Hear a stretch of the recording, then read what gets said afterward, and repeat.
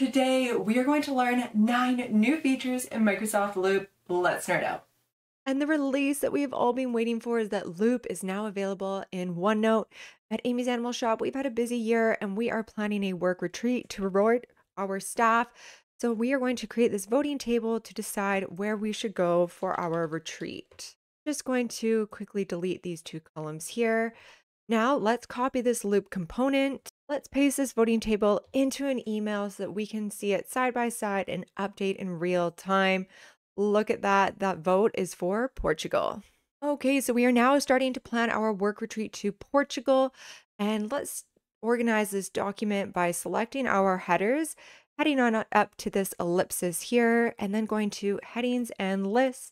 And a new feature is the collapsible headings, as well as the shortcut keys. Let's select heading 1. And then we can head on down here and go Control Alt 4, Control Alt 5, and then Control Alt 6. So we can see how this has helped us organize our document a little bit nicer, and we can collapse these individually, or you can right click in a header and we can collapse all of them, for example. And a little bonus tip is now that we have those headers in there, we can easily add a table of contents for further ease of navigation. Moving along to a new integration with Power Automate is the ability to apply rules to tables. Now, this doesn't just apply to any old table, it applies to every type of table. There's a lot of them within Microsoft Loop. Taking a look at this product launch task list here, let's select the ellipsis and select rules. We want this rule to trigger when a bucket is changed to or equals event. Now, the options here are send an email, or there's a couple of different options for teams. We have an event channel within a team. We want to notify them when a new task is being assigned to them.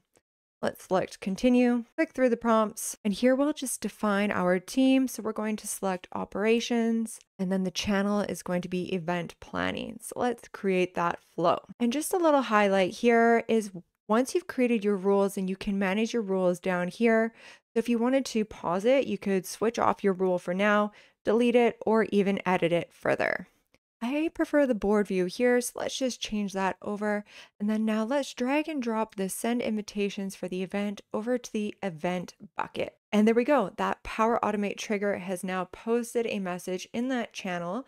All right, so we saw that board view within this task list. And now this is also available in a standard table. If we head on over to this grid icon, then we're going to see here that the board is grayed out, but we can select anywhere in this table and add a column. And we're just going to change this column type. We're going to change column type to a label. There are some predefined options here, such as progress or priority, but I've also created a custom label group called departments. So now we can just assign our departments, and you can see that I've even added some nice little cute emojis as well as color coded them appropriately for a visual effect. Great. And now I feel that this table is getting a little crowded, so let's just expand that table for a better view. And if we head on over to that grid icon, then we can now select the board view. Now, I really like the board view because it does create that visual effect, but sometimes I find that these list items here or these info cards are a bit limiting. If you want to expand it out, then you can add a field here, which is going to create another field in your table, or you can even tag people within your organization and add additional comments or direct them to certain items such as documentations. And a final little tidbit before we head on over to my favorite feature is the ability to sort and filter. So let's just say that we want to filter for just the marketing department.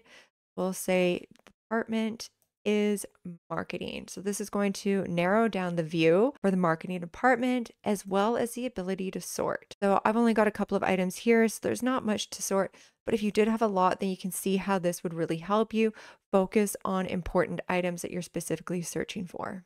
One of my favorite new features in Loop is the ability to take a plan from Planner and bring it into Loop. We could simply copy this URL for this web page here and paste it into Loop. Alternatively, you can just go / and search Planner. And then here, you're going to see all of your recent plans brought up. So now we can just click Insert.